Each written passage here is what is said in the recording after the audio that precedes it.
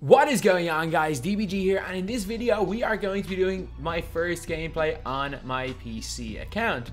So I've been playing a little bit on this account, and I did open up a bunch of these packs for the multi-dimensional set, and I managed to complete the set. So basically in this video what I'm going to be doing is I'm going to be comparing the J.R. Smith card, who is the reward, to what I believe is one of the best cheap 2 guards in the game. The 2 guard is, in my opinion, the weakest overall position. I don't think there's that many great 2 guards in the game. However, for really cheap, there is one card that is quite good, and that's Danny Ainge. So I'm going to be pairing the 2 of these guys. So this is going to be, I don't know, let's just say, it'll probably take an average of about a million VC, there or thereabouts. I think if you opened a million VC, you would get all these cards. Or no, actually maybe 450k VC. So that's about $100. And Danny Ainge, you're either getting Danny Ainge in your first pack, or you're being able to sell one of the lower tier players and getting Danny Ainge for the exact same price as all of them. So this is going to be the $100 shooting guard versus the $1 shooting guard. So yeah, we are going to be comparing both of these guys, and we are also going to be doing some gameplay. I'm going to be doing it in triple threat, because that seems to be what most people are playing. It seems to be more people playing triple threat than playing MyTEAM Unlimited, and I definitely could do it unlimited. I just think that for now anyway, it is easier to do it in triple threat, because that seems to be what most people are focusing on right now. These type of videos, these comparison videos, will be definitely done in unlimited in the future. It's just for this one right here, I think that at this stage of the game, triple threat online, offline are the more rewarding game modes, so I'm going to compare them to how they're using that game mode, and also you can kind of get a better feel for how an individual player is in them type of games. So anyway, yeah, now let's go on to the stats of these 2 players and let's compare them. So they are both 2 guards. J.R. Smith is 2 inches taller, 94.87 and 89.76. So obviously stats wise, J.R. Smith is going to be better. Hall of Fame badges, J.R. Smith has got Catch and Shoot Hall of Fame, Volume Shooter Hall of Fame, Difficult Shots Hall of Fame, Tireless Score Hall of Fame, Showtime Hall of Fame, and Fast Break Finisher Hall of Fame. Why does he not have the J.R. Smith badge Hall of Fame? The Steady Shooter, the one that makes you shoot better contests than you do open. And this literally was known as the J.R. Smith badge for a while. He has got Gold Range Extender, he's got Needle Threader, Quick Draw Gold, Space Creator, Stop and Go, he's got Deadeye, Flexible Release, Screen Machine, Hot Sun Hunter, Hot Start, Ice in his Veins. But fortunately, maybe, he does not have any of the like super overpowered badges, like the speed boosting badges. Danny Ainge has got Gold Catch and Shoot Corner Specialist, Clutch Shooter, Volume Shooter, Slippery Off Ball, Steady Shooter, and Tireless Score, and Silver Deadeye. So they are not bad shooting badges at all. So 86 mid-range shot, Danny Ainge is 99. Danny Ainge is a 1 better 3-point shot. Free throw, Danny Ainge is significantly better. But again, free throw is not the be-all and end-all of most cards. Driving dunk is obviously where J.R. Smith has the huge advantage. His is 85 compared to Danny Ainge's 90. A big reason why I took Danny Ainge is because it'd be hard to compare J.R. Smith to a 2 guard that can't handle the ball, whereas Danny Ainge can. Danny Ainge a better passer, ball handling the exact same. Perimeter defense, J.R. Smith that a little bit better. Rebounding the same. Speed, J.R. Smith is obviously faster, but Danny Ainge isn't slow either. Lateral quickness, J.R. Smith by 9, and obviously defensive stats, he's that little bit better as well.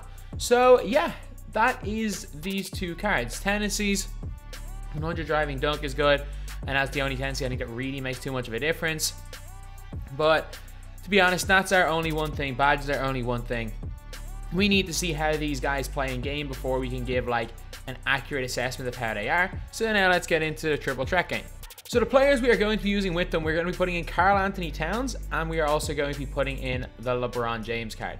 So we got a big man, and we also have got a guy that can probably guard any other player, with both of these guys playing as the point guard or primary ball handler. So anyway, yeah, this is the team we're running with, and now let's get on to the game. Okay, so we are playing against not a great team here. We should have a big advantage. J.R. Smith, that is a bit of a contest. Green in his face. Let's go. That is so fast, that release. And that release is super fast. Good job to J.R. 1 word, 6 letters, leaner. Ooh, that's nice. It was a full white though, so it's never going in, but yeah, I think I can shoot some leaners with him. Got him. Leaner, decent release. Okay, full whites still don't go in at all. Or maybe these aren't full whites. Like, blue and red shot meter. I'm going to have to change it after this game. But, like, it's so hard for me to see that. J.R. Smith on the break. He's got the speed. Off the bounce through the legs. Dunk. Let's go. He's got 9 so far. He jumped on that. In the corner. Leaner. Come on. One of these got to go in. There we go. We out here shooting leaners. Like, at this stage in the game, the ability to shoot the fadeaway, leaning jump shots literally doesn't matter. Like, it does not matter at all. It's just the kind of thing I like to do. When I can, I might as well take them. Oh, step back. That's a good contest, I think. Nope, apparently not. J.R. Smith from near triple threat half court, which is still from at least gold limitless range. Oh, pull up. Bad release. It doesn't matter. J.R. Smith with that deep leaner right there. I kind of like no dual takeover in a way this year, to be honest. I know a lot of people don't like it. And Ben Wallace is terrible. He's been out rebounded like 3 times. One word. Actually, no, I'm not going to end on leaner. Not a good shot. Okay, he banked that one in on Ben Wallace's face. Like, he's been out rebounded by Cat a few times. He is really not great. Height means more than anything else in this game for big men. Like, whatever about little guys who can dunk on everybody. Like, if you're a big man, okay, you know what we're ending this on. One word, 6 letters. Leaner. Green light. Let's go. What a win right there. Why is the ball drop so much? This is the speed the ball drop should be at. It is so much faster on PC. Like, this is the speed that the ball drop should be at on console. Like, why? There is no reason why the ball drop should be so slow on console. This is the speed it should be at. This is the speed the ball drop should literally be at. Not the, like, anti-gravity ball drop from console. Okay, so now we are going to put in Danny Ainge, and hopefully we play a team of a similar standard, but it's going to be tough for Danny Ainge to live up to that. Alright, so we're playing as Derrick Rose, Clay, and Shaq. Rose is a tougher matchup, but sure, look, it's not the worst. Could be a lot worse. Could be the Ruby Rose, it could be someone much different, but it's going to be a little bit tougher to get shots with him, and I don't think I'm going to be out here shooting. Actually, you never know. You never know. I might end up shooting some laners. That is a bad shot by Clay. If you guys don't know, I'm colorblind, and my shot meter color literally looks like I can barely see it moving. Ooh, Ainge's release is nice, though. His release is nice. Ainge right back at him with a 3-point shot. Okay, he doesn't have range extender, I don't think. But it doesn't matter. Danny Ainge still hits the snatchback 3 in his face. Good shot there by Clay.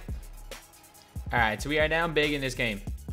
Playing a guy who can play the game a little bit and also has a significantly better team. Okay, we burn them right to the basket. Danny Ainge, great layup. Danny Ainge is still really good. Force him back into the screen. There we go. Wide open 3. Come on, these are all nearly greens. Set the screen, set the screen. Okay, he's left them way too wide open there. That's another full white, and that is good.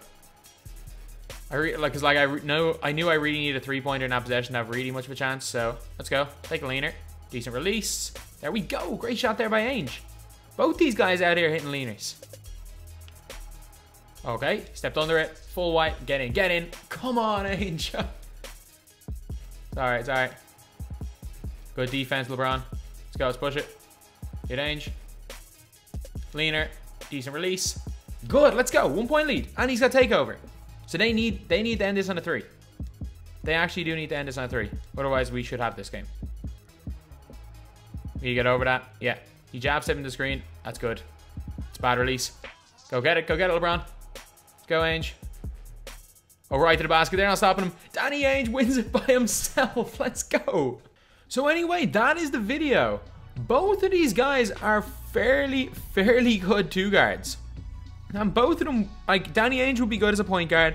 I wouldn't necessarily play J.R. Smith the 3, but both of them are really good. Like, Danny Ainge, like, this guy, he was the more surprising of the 2 because I knew he was going to be good. Did not think he was going to be this good.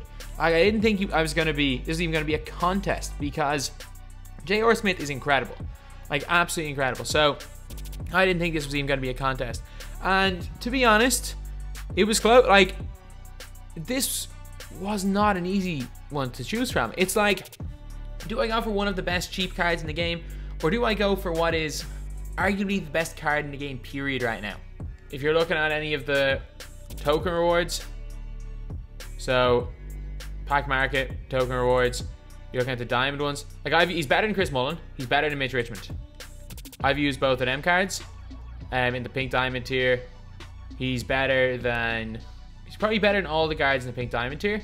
Diamond rewards, Kuzi's a different type of player. Kuzi's a beast, but he's probably better wing than all the diamond rewards.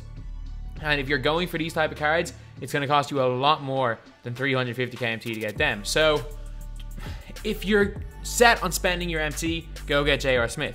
I would still advise you to save all your MT until at least Christmas, when they start releasing diamonds and pink diamonds in packs. But if you are going to spend your MT, it is much better option going for J.R. Smith than trying to complete all the collections to get tokens, get to the amethyst tier right now. Just wait until silvers are really cheap in like January, February, then you complete the collections. But anyway, yeah, that is the video. Thank you guys for watching. Please like, comment, and subscribe.